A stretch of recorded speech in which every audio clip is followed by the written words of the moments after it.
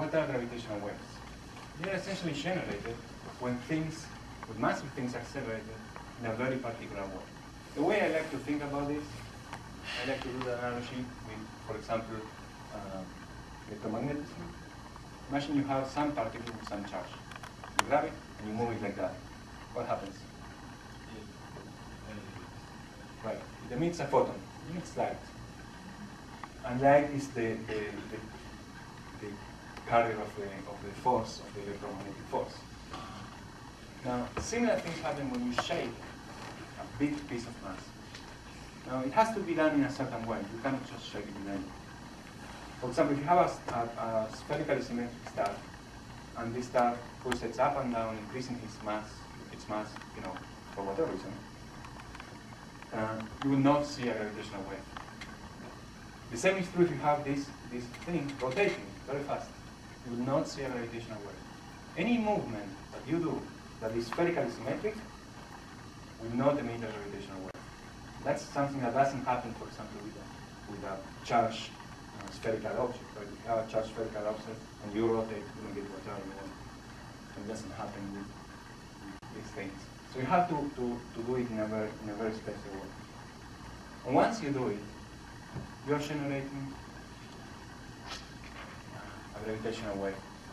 Now, gravitational waves, you can think of it as ripples in space-time. And they are spreading upwards, like ripples in a pond. And that's the way we like to think of the gravitational waves. So far, we have not detected gravitational waves. There are many international efforts going on trying to detect these waves. This would be the last, not the last, but one of the very important discoveries. So we have the Virgo in Italy, France, the Geo in Germany, Great Britain, ASIGA in Australia, TAM in Japan. In LIGO we have two Michelson-Morley style interferometers. And these are the two LIGO sites. There's one in Louisiana, the other one in Washington State. What they do is, remember the Michelson-Morley experiment in which they were trying to detect variations in the time that light was going, when light was going back and forth compared with what it was in another direction? This is very similar. So you can sort of see it in here. This is long arcs, 4 kilometers long, fully vacuumed, and one arm goes there, the other one goes in there. And these things try to essentially measure difference in distance between the two arms, because if a gravitational wave passes through, it will shorten one distance more than another one, and you will be able to see a time difference between, or a distance measurement between the two. You will be able to conclude that the time between these two changes. And you can say, that's a gravitational wave. That's the only thing that could change time in space in such a way. So this is, they had some problems originally when they started. They had, this is close to a forest, and there were machines chopping down trees, and that was producing some noise in there, so they had to essentially refurbish many components along the lines to get rid of that noise. And also to make sure they are measuring something they expected. They have an ad in the very similar way, 4 kilometers here, 4 kilometers there, which is in Washington State. And now I understand they are, at this point, using the information of both of them to try and draw conclusions about gravitational waves. And another very interesting international effort is the LISA experiment. This is a space-based observatory.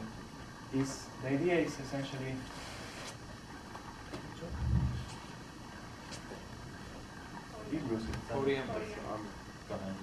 Thank you. So imagine you have the, okay, this is the Earth. This is the Sun, and the Earth is going around the Sun. Right? This is the Earth. Okay, so 20 degrees down, the Earth is going in this direction. They are trying to put 3 things in orbit, in the same orbit of the Earth, 20 degrees behind us.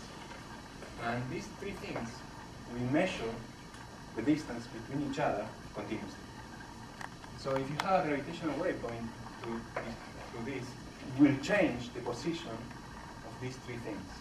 And based on that measurement, you can tell, there was a gravitational wave passing through. And more than that, you can actually pinpoint the space this gravitational wave came from. So if there's a source of gravitational waves somewhere in the universe, we'll be able to tell it with this experiment. So this is very nice. I think it's scheduled to launch in 2011, but you know how that works. It always delayed. I don't even know if they have been fully funded so far.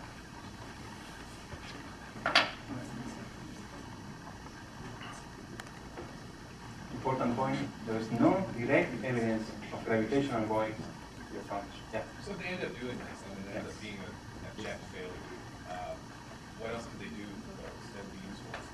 Well, that would be very interesting. If they cannot measure anything, perhaps they conclude that there's nothing they can measure in the first place, and that would be very, very not only upsetting. That would contradict some other evidence that I was about to show you in the next slide, which is this.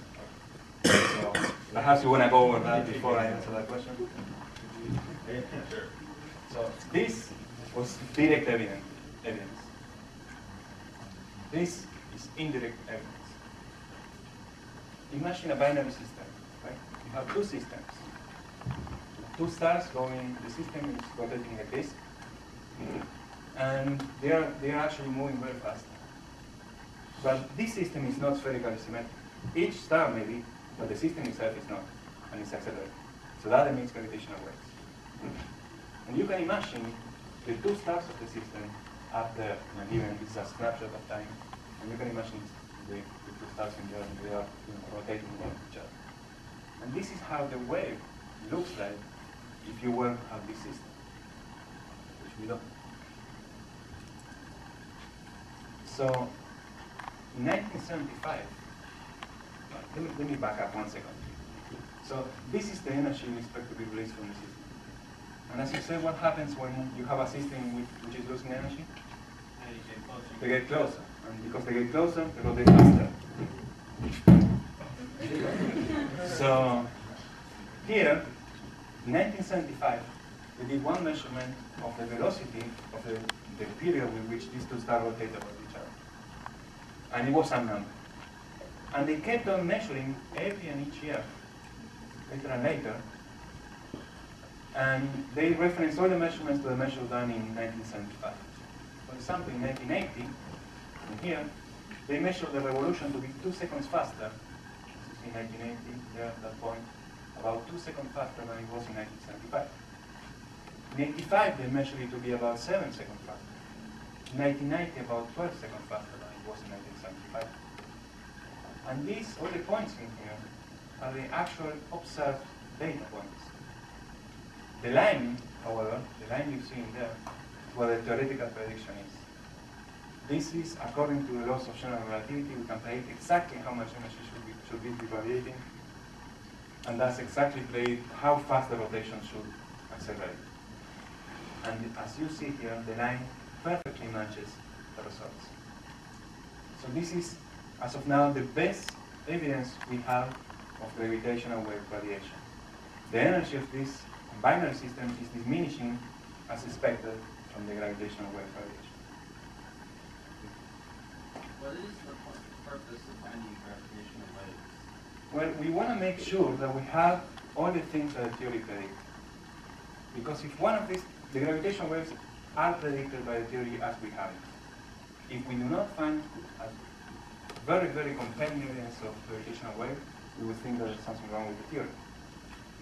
So this is essentially confirming that it would always be nice to have a direct confirmation, a more direct confirmation than this one inside.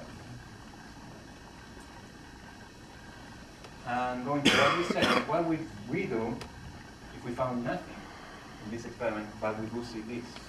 That's going to be contradictory. That's going to have people thinking very, very hard, trying to understand how is this possible and it's not.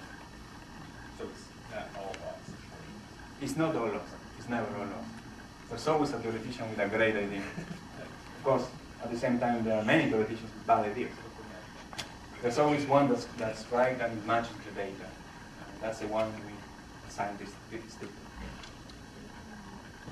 And that was it.